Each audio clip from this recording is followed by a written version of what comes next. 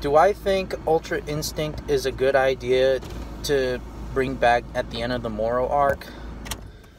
To be honest, no, because I think that since Moro absorbed 7-3, he may copy Goku's Ultra Instinct.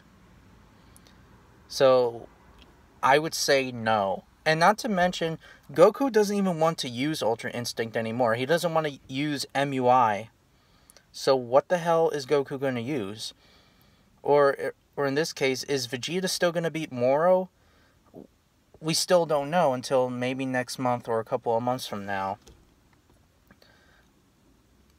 I think I agree with this. Geetam had a point with this. I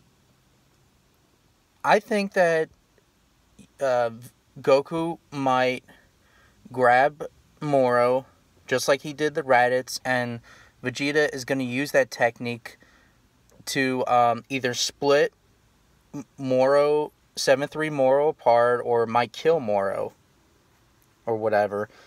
Just like Piccolo used the special beam can / the Mankaku Sapo against Goku and Raditz. That could work.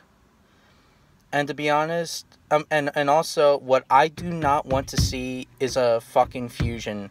I don't want to see fusions. I don't want to see Gogeta. I don't want to see Vegito. Please, no more fucking fusions. Fusions are a bit overrated, in my opinion, at this point. I mean, they're cool, but what's the use for them coming back? I mean, who knows? Maybe 7-3 Moro might copy the fusion dance as well.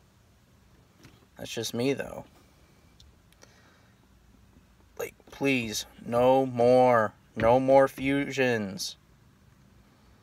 And to be honest, I really do not like Moro's design either. His final form looks like fucking Hearts a little bit. And Hearts is another character I don't like from Dragon Ball. Well, except for it's from Dragon Ball Heroes.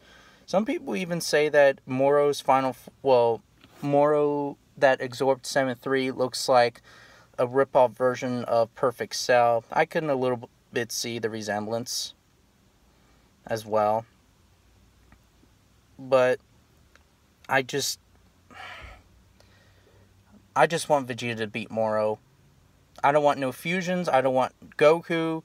I don't want the gods or Zeno or whatever. Make Vegeta beat Moro. Make Vegeta beat Moro.